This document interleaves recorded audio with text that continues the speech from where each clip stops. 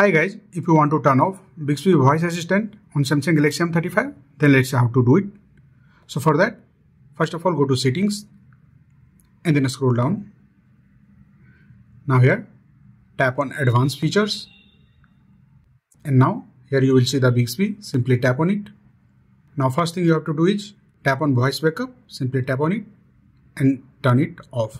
Once you turn it off, now it won't wake up when you say hi Bixby or Bixby on your smartphone. Now let's go back.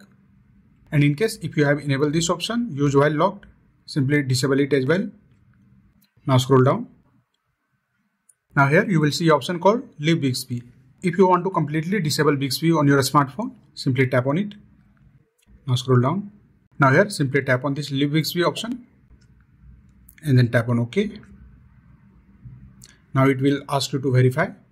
Now from here you have to simply verify that it is you who is removing the Bixby. So tap on this send email option and your email link will be sent to your email. Simply tap on it and it will be removed. And in case if you have set up Samsung account on your smartphone, then you will get here the option to enter the Samsung password. Once you enter your Samsung password, Bixby voice assistant will be disabled on your smartphone. So that's it guys. This is how you can easily disable Bixby voice assistant on Samsung Galaxy M35. If you like this video, please subscribe the channel.